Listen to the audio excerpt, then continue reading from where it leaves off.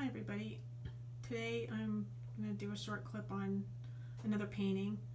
This is called Floral Imprints and it's a 30 by 30 inch gallery wrapped canvas, and what I have in here on display is the vase that I used as part of the still life arrangement, and you can see I made quite a few modifications in terms of its actual interpretation.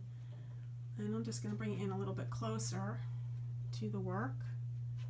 It's got a lot of bright colors. It kind of took on sort of a southwestern influence that just sort of unfolded organically. It wasn't something I planned.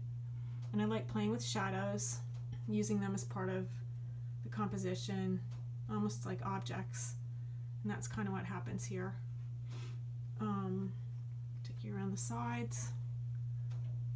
They're all painted. I like to paint the sides so you don't really have to frame a piece like this. It can just be hung as is. I mean, or if you want to put a frame on you can. So it's all finished up like that. It's just got this great. I just love the colors, the palette of like more earthy tones and then more high key, like violets with more of a pink cast and turquoise.